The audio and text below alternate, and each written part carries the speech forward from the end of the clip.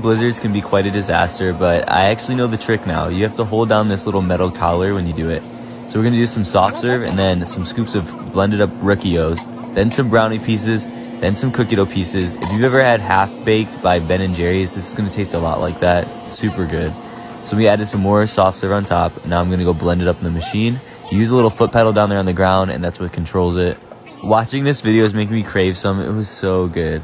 This isn't too bad for my second time, but from what I've heard, do you enjoy having a service industry job?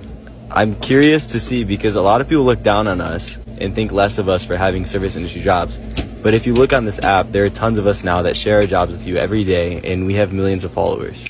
Most of the time my comments are positive and we're all enjoying and having fun, and it's just ice cream. But occasionally I do come across somebody that's like, why do you think you're so cool? You work at an ice cream place. Considering that I do work at an ice cream place, it is pretty cold most of the time, so they're not wrong. And I'm just a little confused, because who wouldn't want to make ice cream every day for a living? It's a pretty nice setup.